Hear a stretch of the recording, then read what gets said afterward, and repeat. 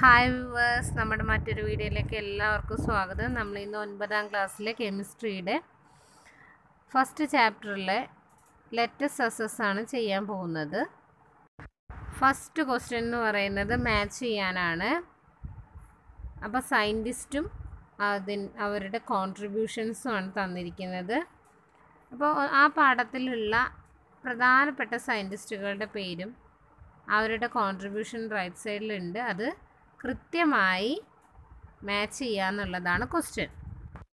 ആദ്യത്തെ scientist John Dalton എന്നാണ് തന്നിരിക്കുന്നത്. നമുക്കറിയാം അറ്റോമിക് തിയറി പ്രപ്പോസ് ചെയ്തത് ജോൺ ഡാൾട്ടൺ ആണ്. അതുകൊണ്ട് മാച്ച് ചെയ്യേണ്ടത് അറ്റോമിക് തിയറി എന്നാണ്. രണ്ടാമത് മൈക്കിൾ ഫാരഡെ, വൈദ്യുതിയുടെ പിതാവ് എന്നാണ് അദ്ദേഹത്തെ അറിയപ്പെടുന്നത് അല്ലേ. അദ്ദേഹം വൈദ്യുത വിശ്ലേഷണ നിയമമാണ് കണ്ടുപിടിച്ചത്. അതുകൊണ്ട് തന്നെ ലോസ് ഓഫ് ഇലക്ട്രോളിസിസ് എന്നാണ് മാച്ച് ചെയ്യുക. നെക്സ്റ്റ് ജെ തോംസൺ ആണ്. അദ്ദേഹമാണ് ഇലക്ട്രോണിനെ കണ്ടെത്തിയത്. സബാറ്റോമിക് പാർട്ടിക്കിൾസിൽ ഇലക്ട്രോണിനെ കണ്ടെത്തുകയും പ്ലം പുഡിംഗ് മാതൃക ആവിഷ്കരിക്കുകയും ചെയ്തല്ലോ. അതുകൊണ്ട് ഡിസ്കവേർഡ് ഇലക്ട്രോൺ എന്നാണ് മാച്ച് ചെയ്യുക. അടുത്തതാണ് റൂദർഫോർഡ് സൗരയൂഥ മാതൃക അല്ലെങ്കിൽ പ്ലാനറ്ററി മോഡൽ ഓഫ് ആറ്റം ആണ് പ്രപ്പോസ് ചെയ്തിട്ടുള്ളത്. അതുകൊണ്ട് തന്നെ അതാണ് അതിൻ്റെ ആൻസർ. സെക്കൻഡ് ക്വസ്റ്റ്യനിൽ atomic number Z is equal to 17, mass number A equal to 35, number of protons, number of electrons, number of neutrons എന്നിവ കണ്ടുപിടിക്കുക. അതുപോലെ തന്നെ ബി എന്ന് പറയുന്നത് ഇലക്ട്രോണിക് കോൺഫിഗറേഷൻ നിങ്ങൾ എഴുതുക. തേർഡ് വൺ ആയിട്ട് പറഞ്ഞിരിക്കുന്ന ബോർ മോഡൽ വരയ്ക്കുക. നമുക്കറിയാം atomic number means number of protons. അതുകൊണ്ട് തന്നെ നമ്പർ ഓഫ് പ്രോട്ടോൺസ് എന്നുള്ളതിന് 17 എന്ന് എഴുതാം. We know that the number of electrons and number of protons present in each atom will be same.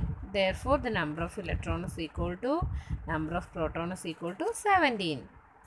ഓരോ ആറ്റത്തിലും പ്രോട്ടോണുകൾക്ക് തുല്യമായ എണ്ണം ഇലക്ട്രോണുകൾ കാണപ്പെടുന്നതിനാലാണ് നമ്മൾ ഈ ചോദ്യത്തിലെ അറ്റോമിക് നമ്പറിന് തുല്യമായ അത്രയും ഇലക്ട്രോണുകൾ എഴുതിയത്. Number of neutrons equal to mass minus atomic number. Therefore number of neutrons 35 minus 17 is equal to 18. രണ്ടാമതിൽ B എന്ന് പറയുന്നത് ഇലക്ട്രോണിക് കോൺഫിഗറേഷൻ എഴുതാനാണ്. Number of electrons is equal to 17. Therefore electronic configuration is equal to 2, 8, 7. അതായത് 2 electron K ഷെല്ലിലും 8 electrons L ഷെല്ലിലും 7 electrons M ഷെല്ലിലും accommodate ചെയ്തിട്ടാണ് ഈ element ഉള്ളത്. രണ്ടാമത്തെ ക്വസ്റ്റ്യനിൽ C എന്ന് പറയുന്നത് Bohr model വരയ്ക്കാനാണ്. We know that nucleus is consist of protons and neutrons. In this case 17 protons and 18 neutrons are there. Electronic configuration is 2, 8, 7. That means 2 electrons in the K shell and 8 electrons in the L shell and 7 electrons in the M shell. Therefore this is the Bohr model of the given element.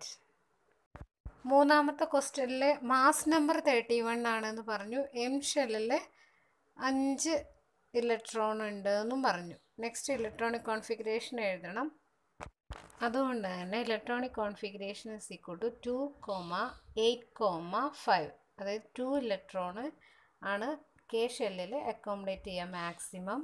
8 electrons ആണ് L ഷെല്ലിൽ maximum accommodate ചെയ്യുക. Then എമ്മിൽ already 5 ആണെന്ന് പറഞ്ഞു. അതുകൊണ്ടാണ് ഇങ്ങനെ വന്നത്. ഇലക്ട്രോൺസിൻ്റെ number 15 ആയതുകൊണ്ട് തന്നെ പ്രോട്ടോൺസിൻ്റെ നമ്പർ 15 ആയിരിക്കും. Therefore atomic number is equal to 15.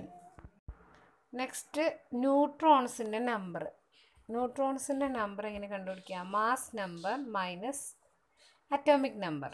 Therefore 31 minus 15 is equal to 16. Next Bohr model വരയ്ക്കണം. ന്യൂക്ലിയസിൻ്റെ ഉള്ളിൽ 15 പ്രോട്ടോണും 16 ന്യൂട്രോണും എഴുതുക.